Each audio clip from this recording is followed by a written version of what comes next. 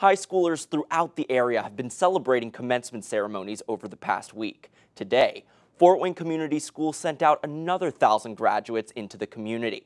Fox 55's Drew Fry is with some of those Northside graduates today, talking about what this day means to them, following an unusual senior year. Graduation is an unforgettable moment for many high schoolers. Natalie Wright says a masked and socially distanced ceremony won't change that. Nothing's going to ruin the perfect day. This is my perfect day. A much-deserved celebration for the thousands of Fort Wayne Community School students like Malik Smith, graduating this week after a COVID-altered junior and senior year. Truly excited, it's been a long 13 years, tough year for me personally and for a lot of people, COVID-19.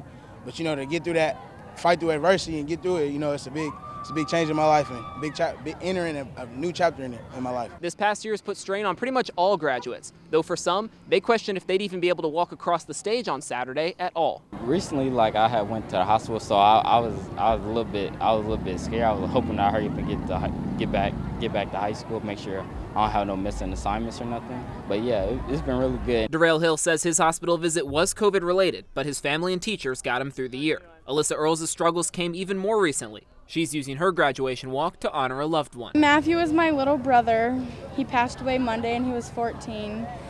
And I'm just glad that I got up and did it because I wasn't going to, but I'm glad I did for him. As for the future, Earls and Wright say they're going to live in the moment today and see where the future takes them. Day by day, that's all we got to do.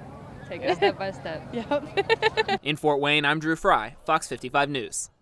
Northside, Northrop, and Snyder students graduated today, while Southside and Wayne held ceremonies earlier this week.